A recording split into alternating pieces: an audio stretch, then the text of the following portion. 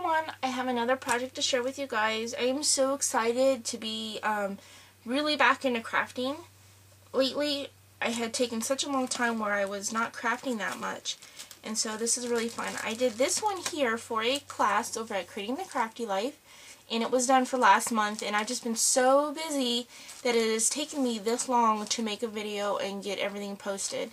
So, if you want to watch the start to finish of this project here, there's a couple things that were a little extra after the video, and that would be the frames and the little sentiment here. You can head on over to Ustream. I'll actually have the links to the videos in the description box below. I believe it's either one or there was two, because we might have had a disconnection. But it was about a 2-hour class, I think, so it wasn't too hateful. And you can fast forward and everything. But this is a wooden, I started off with the just wooden frame from Michael's. It's like a $1 wooden frame, and it does a 4x6 photo. And this is the frames I always alter. I don't even mess around altering other frames. I love this one. It does not come with any glass or any protective material in the center. However, you could easily add that if you had like vellum, or not vellum, acetate. If you had some acetate you could cut and put in there, that would be good. They are only $1 and they're wood, so they paint real easily. You can add paper to them real easily, and you can stencil on them and all that sorts of things. So I started off with this really pretty paper, but I ended up spraying and painting and covering it up so you couldn't see it. But it was this pattern here that's in the center, and I believe this is by K & Company. It's a really old line, so I don't remember what it is. But that's what I used to cover the frame. The frame is just painted in, I painted it in white, and then I had gone over it with just a brush dipped in some sprays, or some my mojito green, and just kind of just lightly brushed over it. And so what I started off with is I did some stenciling, and first I stenciled this one, which is new to my shop, and it's by the Crafters Workshop. It is called Mini Birds on a, I'm not sure what this says. Oh, Mini Birds of a Feather, that's what it says. And this is really, really pretty. I love this, and it has this really pretty branch right here. And what I did was actually had it flipped over, and I did, the branch is up here. Oops, helps if you can see the whole thing. And then the bird cage is down here, and you can see it better in my pictures. But let's see, I don't know if I can kind of get you to see. You can sort of see the bird cage back here, and then you can see that the branches are intertwined with the candy gem spray. And so I did that, and then I used a lot of different flowers. I used gardenias and some, I think those are trellis roses, and then I have, or tea rose I think, I can never remember which is which.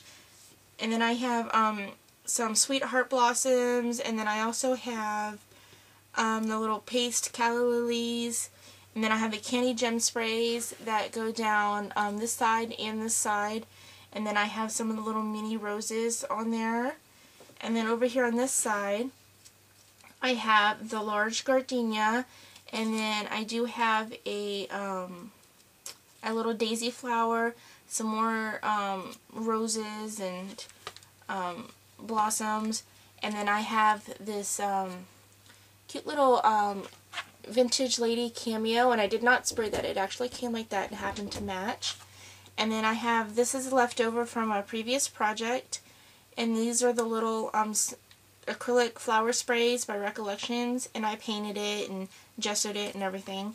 And then I've got some trim that goes all the way around. That's from my stash, and it has little pearls that come off of it. And then I have some of this oh, what is that lace? I can't remember the lace. It's from my shop, and I believe I'm out of stock of it. It's the Chelsea lace, the pale blue Chelsea lace. And then I have some of the flat back daisy trim right here. Told you guys I use that a lot. I love that trim. And then I did 2 of the cameo frames here. I thought that was really cute, and then also gave me extra spots to put photos in. And this is the rose frame, and then this is the gothic frame. And so what I did is I worked with, let's find the colors here. I worked with the My Mojito Green. I worked with the Open Arms Amethyst, which is a very deep and dark purple. And then I had a peach color. Where did that go? Where is it? There it is. A Fuzzy Navel Peach. Now, I know these are colors that kind of remind me of Halloween, but what happened is I was talking to my mom before I started the class and told her that this is what I was going to do. And then she's been asking me to make her a project. So I said, well, how about I do the frame for you. I give her the frame. And so she wanted me to do purple and peach.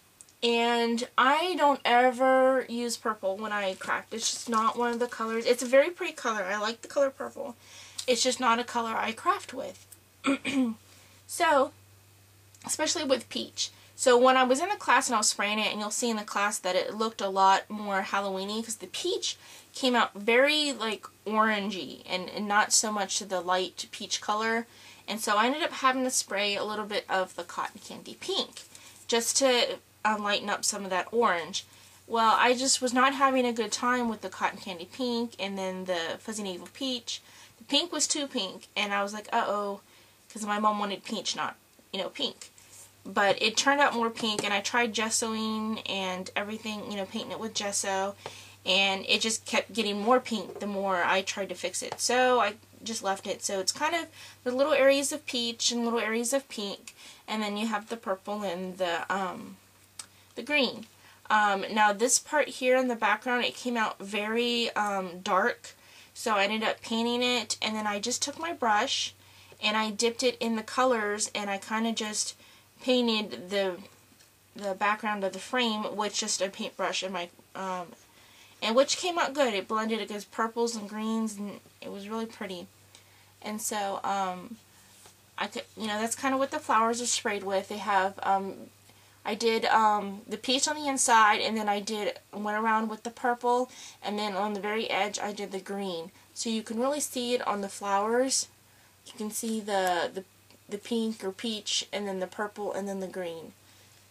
And then the same thing I did over on this side.